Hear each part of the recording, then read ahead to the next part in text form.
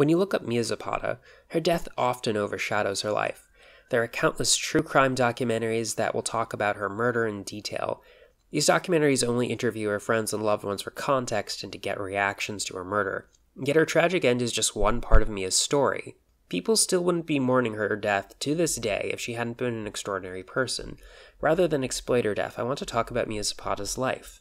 My primary sources for this essay are the 2008 documentary The Gits and Heavy Angel by Margaret O'Neill Girouard. This book is a 2009 graduate thesis written just 1 year after the documentary. You can stream the documentary on numerous platforms. Heavy Angel is harder to acquire, as you'll have to use the interlibrary lending program to get a copy from Sarah Lawrence College. Beginnings. Mia Zapata came from an affluent family rumored to be descendants of Mexican revolutionary Emiliano Zapata. Mia spent her early childhood in Detroit, Michigan. Her parents and teachers viewed her as a very creative child. Early in life, Mia was diagnosed with dyslexia, which is a reading disorder.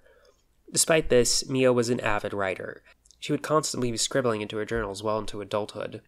Later, her family would move to Louisville, Kentucky. Zapata had access to instruments at a young age. Often she'd sing with her family or play instruments by herself in her room. Starting from childhood, she was musically inclined. Before becoming part of the punk band, Mia was described initially as a blues singer.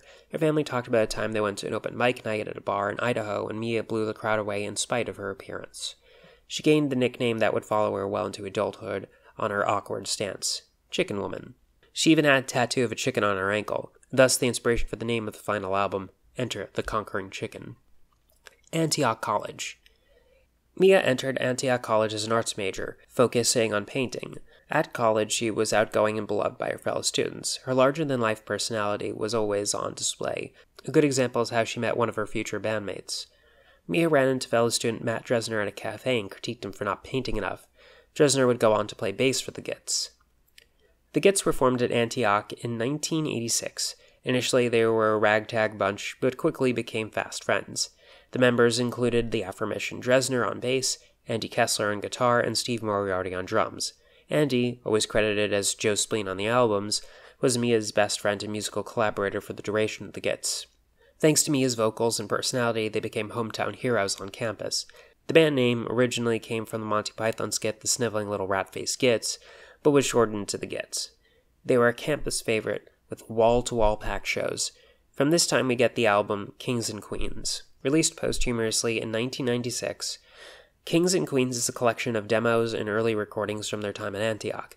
It is rough and unpolished. One instance is the original demo of Cut My Skin, It Makes Me Human. The Kings and Queens recording is less produced and at a slower tempo. This song is a great example of Mia's fierce lyrical prowess. It openly talks about self-inflicted injury and emotional pain.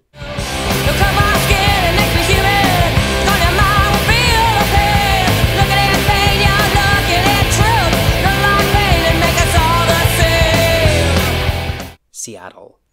When Mia first arrived in Seattle, she wrote to her friend Paul about not knowing anyone, yet yearning to get back together with the band and start making music again. In the documentary The Gits, the band talks about the legendary Seattle freeze, it being particularly hard to make friends in the city, which is notoriously cliquish and passive-aggressive. Mia would stay close with her family after moving to Seattle. She briefly lived with her father when she first arrived in Seattle before moving into the Rathouse. In 1991, she would attend her sister's wedding and keep both the dress and the bouquet. Once her friends/bandmates assembled in Seattle, they rented out a house on 24th and Denny in Capitol Hill dubbed the Rathouse. Surviving members of the band talk about how the owner was allegedly a self-proclaimed wizard. Rathouse often had wild parties and lended out their basement as practice space to other bands, most notably 7 Year Bitch. The two bands were close, with the Gits initially teaching the members of 7 Year Bitch how to use their instruments. Another band that was close to the Gits was the DC Beggars. Eventually, the Roundhouse would put out a compilation album called Bobbing for Pavement, and would also throw a New Year's party with all of the bands involved. Andy Kessler recalls that Mia often had sporadic moments of musical inspiration, that she would sit down at a piano or grab a guitar and play some beautiful songs, sometimes feigning ignorance of her own ability. Within Seattle, Mia was the center of many communities. It was commented on that she would give encouraging words to homeless people when passing them on the street. Her supportive and outgoing nature made her many friends in spite of the Seattle freeze. According to these streets, the dive bar Mia worked at, the Frontier Room, was near a mental hospital. Because of this, eccentric people would frequent the bar. Mia reportedly said, I love my job. I get paid to hear people's problems. The Gits were outsiders to both grunge and Riot Grrrl. They played too fast to be counted as grunge, and Mia's politics were described as oriented to the personal and the pragmatic. She wanted real change that she could see and touch in her immediate life. Despite being different from the trendsetters at the time, surviving members of the band had no problem with their outsider status. One story of their early days in Seattle involved the band bribing a local club called the Vogue into letting them play there. While described as shy, Mia was considered by her friends to be a wild one. Bandmates talked about how often she leapt before she looked. A good example is that occasionally Mia would trick someone into letting her drive a car, despite not having a license. In the documentary, a lighthearted incident is recounted in which Mia got lost and insisted she was taking a shortcut. In Heavy Angel, on page 100, note 50, a more disturbing incident is recounted in which Mia almost flipped the van. No matter how you cut, Mia was as punk as it got. Mia was not concerned with fame or appearances. A good example is Kessler claims Mia once unwittingly sassed David Bowie in a parking lot. Whether or not this happened is irrelevant, but the story fits nicely with her character. In the song The Slaughter of Bruce, Mia sings, "When I was working in a shithole days, a bull came up to me, said you'll make a star in that barrel. I said, so I'm doing this, why can't you fucking get it? 'Cause all I..." Her disregard for fame is epitomized when she first was approached by music execs and was asked what she wanted. Mia replied, a cabin in the woods, a truck, and a sheepdog.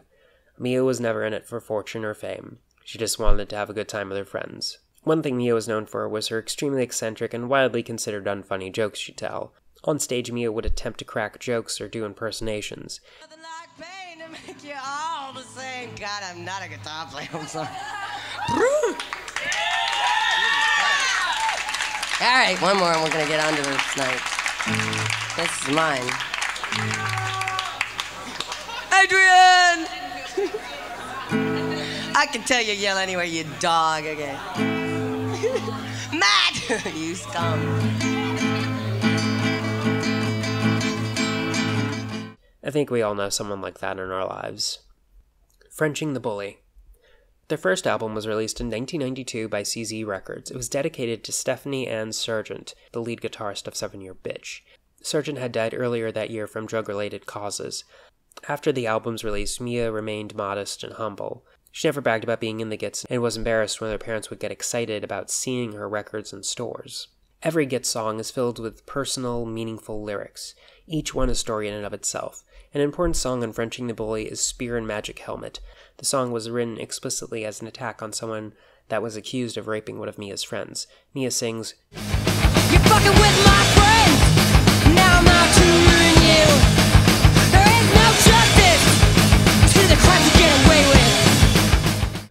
Riot Grrrl. Regarding their genre of music, it is safe to say that the Gits are definitely not a Riot Grrrl band. Mia had nothing to do with the Riot Grrrl scene for several reasons outside of the band's sound. For one thing, her bandmates never considered her a feminist. She was older than most of the women in forming Riot Grrrl bands. Unlike placid and peaceful Olympia, Seattle was considered the more hardcore, rougher city to live in. Mia herself had lived in rougher cities before coming to Seattle. Her lack of fashion and aesthetic didn't match up with Riot Grrrl sensibilities. Mia was hard-drinking, hard-partying sort who preferred whiskey to zines. Mia lived more like a crust punk than a Riot Grrrl. European tour. The Gits were introduced to a musician from Holland who offered to help rearrange a European tour. Initially, they were skeptical, but they received an invitation via postcard. They decided to blow town and dodge the Seattle craze and its superficiality. By the time they returned, the Seattle hype had died down enough for them to resume their lives without scrutiny from the media vultures. One particularly fun story involved the band Dine and Dashing in Switzerland. Listed on page 99 of Heavy Angel, Moriarty and Zapata decided to take the van out in search of, quote, real Swiss cheese, end quote. Instead, they went to see a castle and were off to a diner. This happened before the introduction of the euro, when each country still had separate currencies. After downing several cocktails, they realized all their money was in other European currencies, and that they had nothing in Swiss money. They decided to run for it. Moriarty went out and grabbed the van, and Zapata was going to watch the table until the very last second. Mia bolted to the van just as Moriarty tried to pull away, while 2 large Swiss women with cleavers attempted to yank Zapata out of the passenger seat. When purchasing the Gits CDs online, you'll notice that many of them are being shipped from Europe. They most likely came from that tour. Return to Seattle and California tour.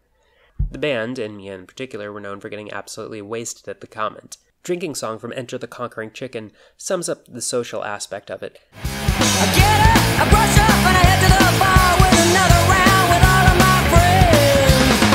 Here's to all of my friends. Here's to all of my friends, yeah. The band never drank before performance, but afterwards was fair game. The Gits liked to have a good time and drink till the bar closed, sometimes even trying to smuggle pitchers out under their coats to keep drinking in the nearby parking lot. On page 19, note 39 of Heavy Angel Mia Zapata, Eric Greenwald recounts a story told to him by Ray Skilton. Ray had a run-in with Mia on the street, quote, brutally hungover, end quote. Ray told her he felt the same way, at which point Mia punched him in the arm and said, "Well, at least you're alive, tough guy," and walked on. Before embarking on their California tour and during talks with Atlantic Records, Mia's drinking had become excessive. They got together in a car and gave Mia an ultimatum. Cut back on the drinking or the band would go on hiatus. Mia did just that. She would follow through and deliver during their California tour. Enter the Conquering Chicken. Enter the Conquering Chicken is my favorite album of all their releases. In this album, they truly established their own sound. It is the most unique and well-polished of all their work. Two songs I would cite to epitomize the album are Precious Blood and Bob Cousin O. Bob Cousin O is a song about impatience with life and the anger that comes with that frustration. One of my all-time favorite lyrics comes from this song. It hurts me to be angry, kills me to be kind. Precious Blood is similarly a heartfelt song about struggling in life to achieve one's dreams. Once again, I think the lyrics speak for themselves. There are these things that I want the most, but they usually one step furthest from my reach. Oh, but they always stand close enough to take me to the next fucking grave. Seafish Louisville.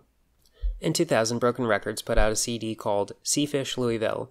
It's a collection of live and previously unreleased tracks. The CD has a handful of interactive features and an early digital recording of the Gits performing. Unfortunately, I was unable to screen capture it because I was using an older PC to play it.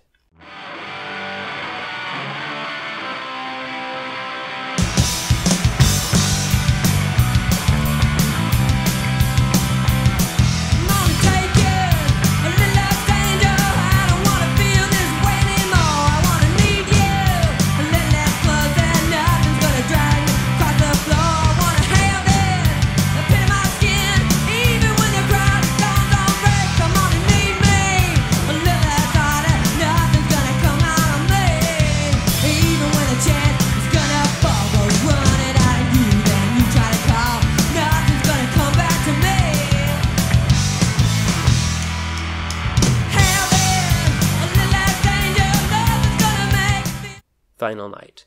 On the final night of Mia's life, her longtime friend and 7-year bitch member Valerie Agnew describes their last goodbye in the documentary. When they met at the Comet Tavern in Capitol Hill, Mia had been psyched by her solo show in LA. The words of Valerie Agnew describing their final goodbye are as such. "She was really loving and hugged us deeply, and licked my face and did a Mia maneuver." Legacy.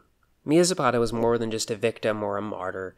She was much more than an amazing singer. She was a real person. Mia was shy and closed off at times. She kept to herself when she wanted privacy, yet she was also loud and boisterous in the center of many communities.